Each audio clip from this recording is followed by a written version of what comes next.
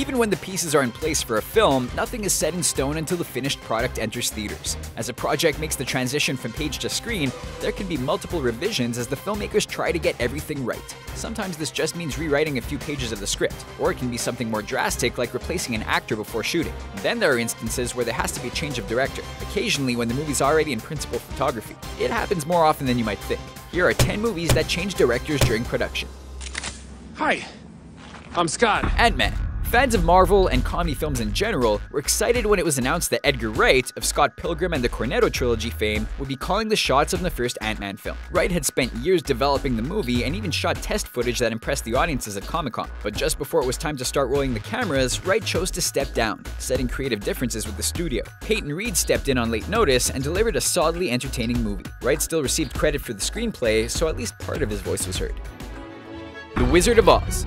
It's one of the most beloved films of all time now, but back when it was being made, The Wizard of Oz was a nightmare behind the scenes. The project had 4 directors come in at various points. Richard Thorpe started, but was replaced when the studio felt he was rushing the production. Help! Help! George Cukor ironed things out for a while, and then passed the torch to Victor Fleming. King Vidor had to take over for the final stages of production when Fleming started working on Gone with the Wind. Despite what definitely should have been too many cooks in the kitchen, The Wizard of Oz went on to earn widespread acclaim. More like it. Gone with the Wind. Here's another Hollywood classic that had several issues making its way to the big screen. Originally, George Cukor was at the helm, but he left after disagreements over the pacing and tone. Victor Fleming took the reins, but had to leave shortly after due to exhaustion. Sam Wood was the one who finished the job and ended up delivering one of the greatest movies ever made. It won 8 Oscars, including Fleming for Best Director, and is the highest-grossing film of all time when adjusted for inflation. What could have been a doomed film became a masterpiece that many enjoyed.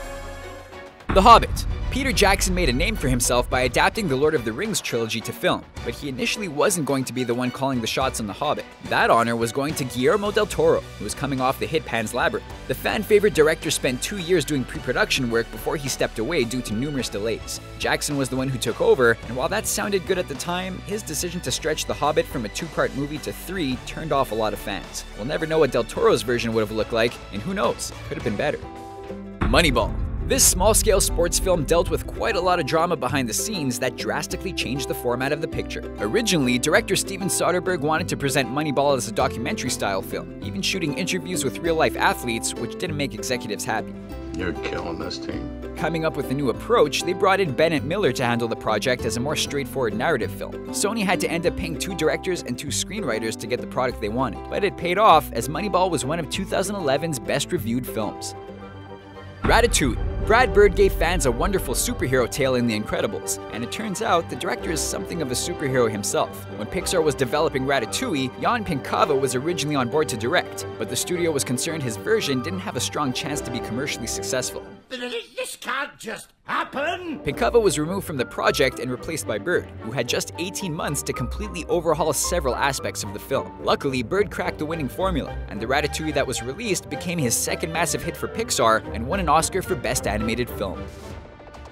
Superman 2. Long before the shared universe phenomenon, director Richard Donner was planning multiple installments of his Superman series. His plan was to shoot the first 2 films of the franchise at the same time, and he made his way through 75% of the production on Superman 2 before he had to focus on post for the first film. Even though 1978's Superman was a hit, Donner was kicked off the sequel due to budgetary and tone concerns. Richard Lester took over with the intention of making the movie lighter and campier. It was a controversial decision, and Gene Hackman refused to take part in Lester's reshoots. Superman 2 was successful, but the debate over which version is better will never end. Spartacus.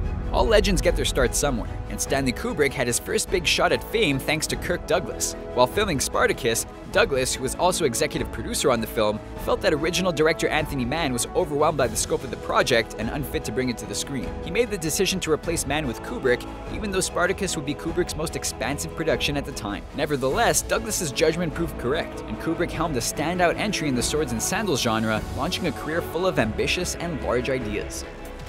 Layer Cake.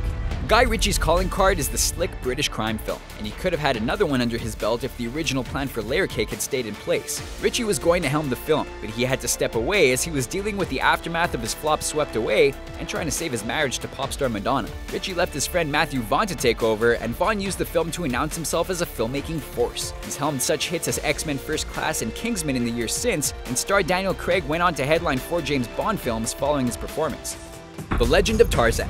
Veteran Harry Potter director David Yates remained on this reboot throughout production, but troubles began once the film entered post. According to reports last year, Yates had begun filming Fantastic Beasts and Where to Find Them before Tarzan was complete. Though Warner Brothers was concerned with the quality of Tarzan, they wouldn't pull Yates off Fantastic Beasts since the Harry Potter spin-off is the greater priority for them. The studio maintains all as well, but it's really an unusual situation. Typically, directors will make sure one movie's in the bag before moving on to the next one. Hopefully both of Yates' 2016 efforts are memorable. These are just some of the films that had to change their director before they hit their premiere. Are there any we missed? Let us know in the comment section below, and be sure to subscribe to our channel for more fun videos like this one.